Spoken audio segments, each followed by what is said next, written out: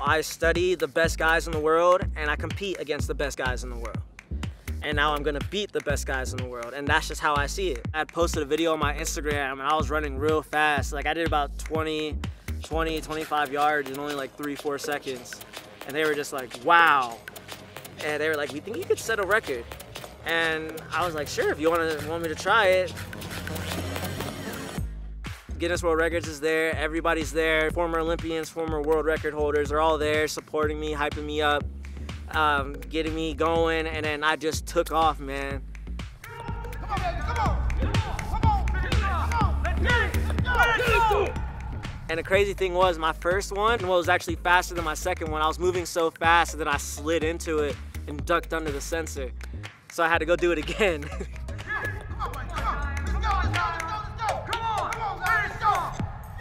I was expecting, I was like, y'all don't understand, like I'm gonna be under 5 seconds, maybe even under 4, and I called it.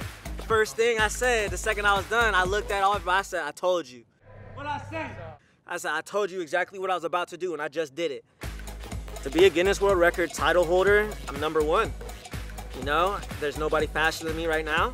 I'm the fastest man on their hands in the world, but at the same time, it also means that my family's winning, my town's winning, and my support group's winning, because without them, I wouldn't be here doing this for you guys. So I was born with caudal regression syndrome. It's a very rare disease. I always work with what I got because I don't really have any other cards that are dealt to me. A lot of people say foster mother. I'm not a big fan of that because she is my mother. The foster care system reached out to my mom, said that we've exhausted all our options, and that could you take in this boy. And then, man, about 7 months later, the conversation came up about me being adopted, and a week after that I was just like, yeah, this is it, this is what I want. And 5 years later, and it's the best thing that's ever happened to me. Well, I did get bullied when I was a kid. I got shoved in a locker. I have been beat up. I was just like, you know what, I'm not gonna be weak anymore. And then I just put in the work as much as I could every day. I was going to 2 or 3 wrestling practices a day for 7 days a week. Man, by the time my senior year of high school came around, I became one of the best guys in the state. And then soon after that, I became one of the best guys in the country. I'm really willing to put it all on the line to achieve my top goal of being the best wrestler, being the best track athlete.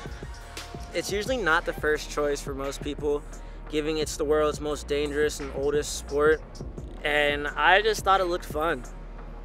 Everybody just accepted me in as one of them. They didn't look at me as I was different. They went hard against me just like I wanted them to. And the wrestling world really is like a close family worldwide, and that's what I loved about it. I pushed myself to my absolute limit, because by the time I am an Olympian and I'm a world champion wrestler, I'm gonna be shattering glass ceiling repeatedly. My future, I see myself being a multiple-time Olympic champion. And I just see myself being that all-around champ. I want to win more medals than Michael Phelps, dude. I want to be that guy. I'm gonna be that guy, because why not? I know people that have disabilities the same as mine, that have disabilities that are more severe than mine, and I see them becoming high-level athletes every day. It's all about how much heart you got and how much work you're willing to put in. I'll tell that to any kid with disabilities. I'll tell that to a kid that doesn't have a disability. My message stays the same.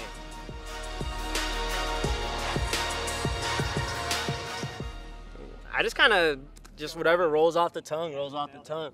Cool, awesome.